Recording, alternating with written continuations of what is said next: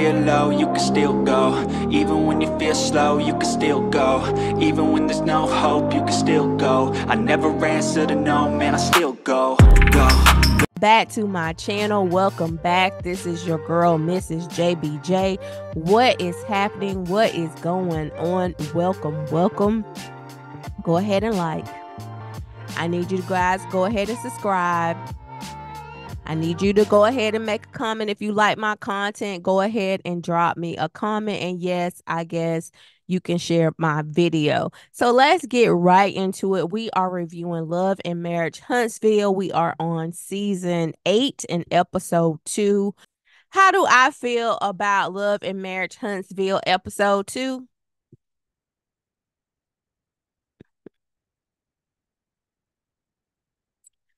Yeah, I really wasn't feeling this episode. And I know I said that I was going to review Love and Marriage Huntsville, but your girl is about to tap out. I'm about to tap out. Wrong road. Wrong road. Okay, so we pick up where we left off on episode 1 when Carlos King is doing his tour. He's in Huntsville. He invited Melody as his special guest, and it left off the last episode where he was introducing Destiny's ex-boyfriend and his new wife, Sonny and Moses. Yeah, Moses. So yeah, so they make their appearance, and I gotta give it a Huntsville crowd. I like y'all. Y'all was really giving them the business in the audience. I appreciate that. Y'all know Carlos actually do this every week on his YouTube and podcast channel. He gives this type of interview. So I'm like, Carlos, I really like Carlos, and I watch Carlos content a lot, especially if he have someone that I really like, because Carlos, hate him or love him, he knows everybody in the business. And honey, he be having some good interviews on his podcast. So this is what this episode was giving me in the beginning. I felt like I was in Carlos King's world and not in Love and Marriage Huntsville world. So Sonny and Moses is in the building, and honey, the crowd in Huntsville was giving Sonny and Moses hell, and I appreciate that because it's shady, but it's entertaining. So it's great for the TV show, but I feel sorry for Destiny. And I'm not a huge fan of Destiny, but I just think it's shady. Like, they at least could have had Destiny on the show, right? He could have at least invited Destiny. At this point, Destiny is really more relevant than Mel being on his tour, because it was all about Sonny and Moses. It's just not entertained. It was shady. And we really don't know these people. So I really wasn't entertained by, I mean, yes, but we already heard it. We already know Destiny's ex-boyfriend is married to her producer of Love and Marriage Huntsville. It starts there and there. I don't understand why he wants to bring them on the show. So I guess this is like an introduction to Sonny and Moses. But we don't know them people. We ain't never seen them people. So I'm not really entertained by it, but let's talk about it. So Sonny was feeling the heat from the audience because they were giving them hell. But she was just saying that they go into this long thing about the timeline of when they got together. Anyone who's in a shady relationship, they always got to explain the timeline, right? But it girl, you fell in love with Moses. That's it. End of the story. He married you. Now you guys are the new couple of Love and Marriage Huntsville. I guess that's where we going with this. So I get it, but we don't know them people. Okay, you Destiny's. Okay. If y'all would have brought Destiny in, I think it would have been just better altogether. Just bring Destiny in and let her explain what the hell is going on and what really happened. So I just think he missed the mark with not inviting her. So let's move forward. Y'all, I'm not going to spend a lot of time on this episode 2 because it just wasn't giving. It was okay. But I'm gonna still say wrong road, wrong road. Like, this episode focused on Sonny, Moses, the cast drilling them. Then we get a sprinkle of Martell, Marceau, and Maurice doing what they've been doing for the last 8 seasons. And then you get into Kiki, who's not relevant. And I just told y'all about the whole episode in like 3 minutes. Okay, I'll see y'all next week. No, I'm just joking. But I'm just saying that's how it felt. And at the end of the day, I want to see more about Melody. I don't mind seeing more about Mortel, see more of Tisha and Marceau, what's really going on in their house. I want to see more. If y'all gonna have them on here, let's deep dive into Maurice and Kimmy's relationship. Like, them like grilling the new people. I'm not feeling that. I'm not feeling that. That's not what I want to see from Love and Marriage Huntsville. I just don't. So let's move on to Martell, Marceau, and Maurice. So Maurice and Marceau go check on Martell. Because Martell does a tell all with Tasha K. We all know Martell is 100% about that get back. So he wanted to get Mel back. So he went on Tasha and told his side of his story. So we already know what it is. That's why I was like, okay, wrong road, wrong road. Okay, but they have confronted Martell so many times, and now it's at the point that Martell don't respect no Maurice and no Marceau. He don't. He was like, y'all can't tell me nothing because he think they're all in the same situation, and he just think that they like just do this to get along. And Martell don't want to hear nothing they gotta say because, like I said, they're more alike than they're different. They're all cheaters. They all love covering up stuff. That's why I'm like, Marceau and Maurice, what y'all gonna tell Martell? Martell is not married anymore. He's a single man. He's gonna act the fool. He don't want to do right. He want to give Melody hell. And he's letting y'all know that up front, like, leave me alone. That's what I'm gonna do. And like I said, they are more alike than different, but Marceau and Maurice just married, so they gotta, play and get along. And Martell ain't with that, and he don't really respect them. He don't respect their opinion because he be like, man, y'all just gotta do this so y'all can stay married. So it's just like, why are we still having these same conversations with Martell? Martell is gonna do what he wants to do. I thought that was like, and then of course I don't like that they keep bringing in the fans. um they did it last week with Destiny and Tisha talking about, mostly majority is Melanie's fans, or what they call mellometers, or whoever they are. And then this week Marceau bring up the fan as well. So I'm like, why bring them up? We know y'all got y'all own little mess that keep YouTube hot and Instagram and Twitter. They stay hot because they really beef with each other. But I'm like, why bring that on the show? Why bring it on the show? I mean, Marceau is like, and Marceau actually took jabs at y'all. He was like, what did he say? He's like, if y'all gonna spend y'all last bit of money buying Melody's t-shirts, that's shady. He taking shots at y'all, but I don't want to hear about male fans and how they giving them hell. Let's just get back to the show. Like, we're not gonna drag her fan base into Love and Marriage Huntsville. We're not. Like I said, they got a whole platform and all they foolishness on YouTube. So if you want to see that, go ahead and watch that, but don't bring that on an episode because it's a mess and nobody want to see that. So let's keep it moving. Wrong road, Love and Marriage Huntsville, wrong road. Then we talk about Stormy goes visit Kiki. Why y'all still bringing Kiki up? Y'all know Kiki is a liar. Like, come on, like, what's the point of bringing Kiki on Love and Marriage Huntsville? So Stormy goes and visit Kiki, and I mean, I guess Stormy, okay, so let's talk about it. It's another situation where it's a lot of mess going on online, and they bringing it to the show. So basically, Kiki, I guess last year, leaked information, and I could be getting it wrong. Don't flood my comments about no girl, that ain't what happened. They didn't explain it on the show clearly, and I ain't got time to research it. So it's my own interpretation of it. So it seemed like last year, Kiki reached out to a blogger and told them about things that they filmed last season. And the blogger exposed that and was like, Kiki over here giving all the tea, what's going on in Love and Marriage Huntsville. And I guess Mel and the other cast member was like, why would you do that? You're jeopardizing our show.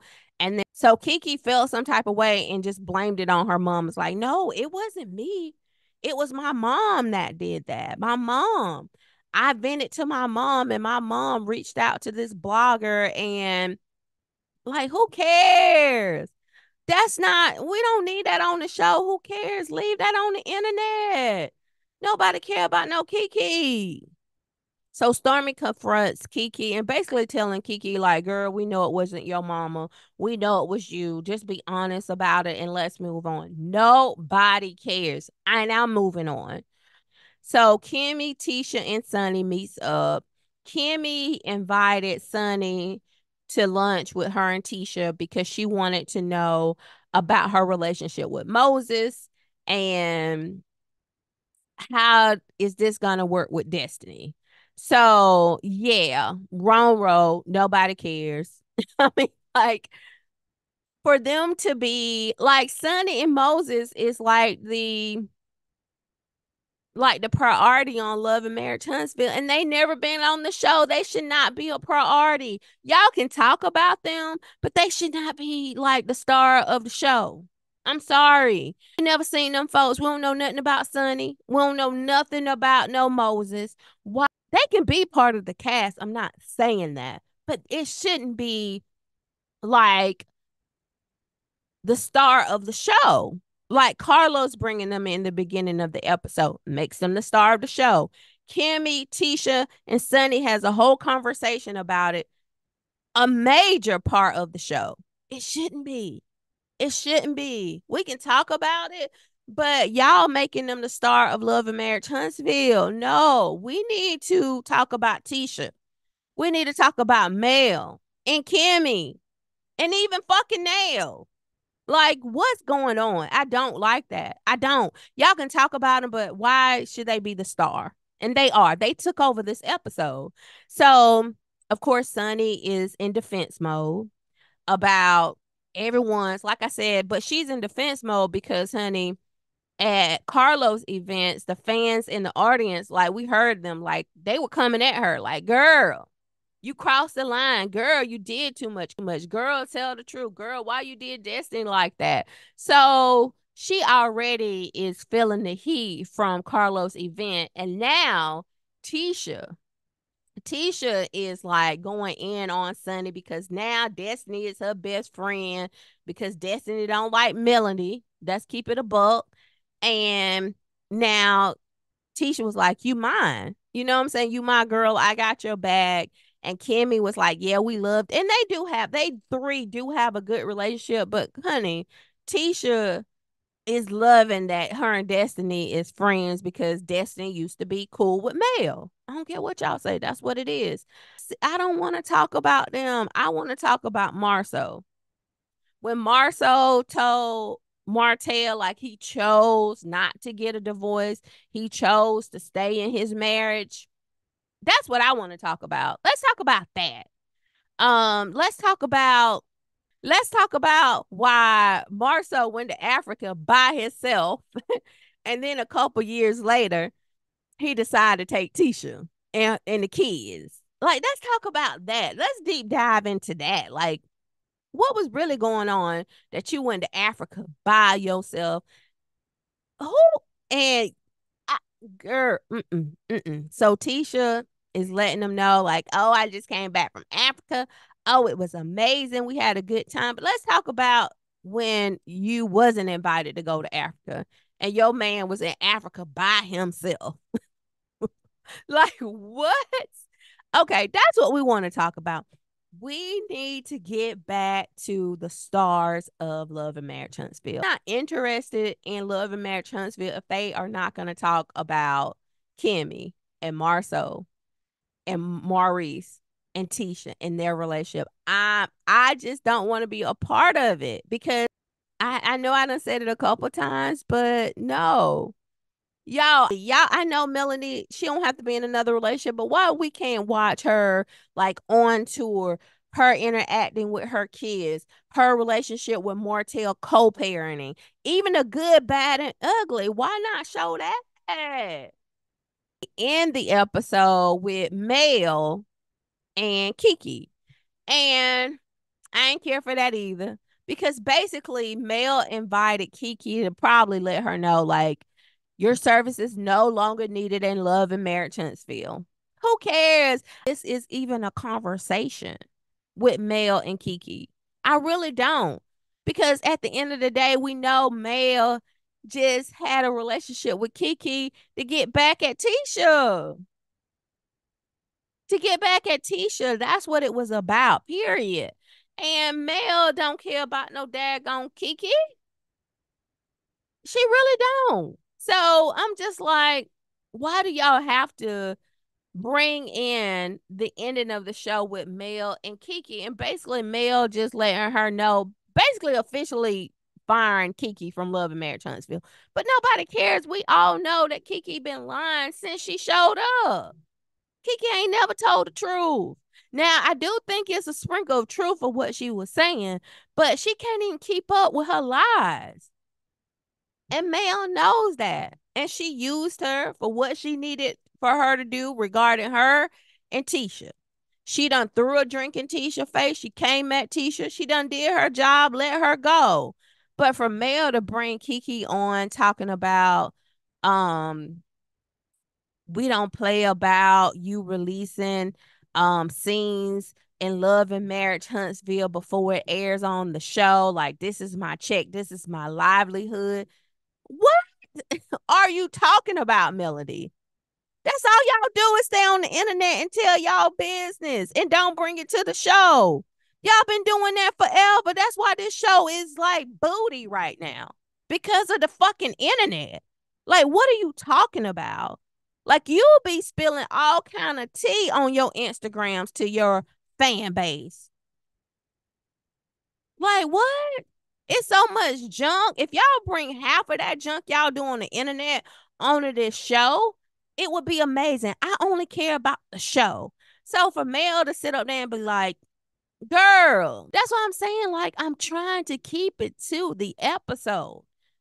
Like, I would love for y'all to hone in half of that stuff that y'all got on the internet and bring it to the show and let us be surprised. But it's nothing that y'all can do on Love and Marriage Huntsville on any episode that we're going to be like, oh, that happened? For real? Y'all always spill over to the internet. Okay, let me stop. We're just on episode 2. I was really excited about the episode. Like I said, I'm always rooting for Love and Marriage Huntsville, but I have to say, episode 2 is wrong road. I mean, I was fast forwarding through it. I done seen this with that Marceau, done seen this before.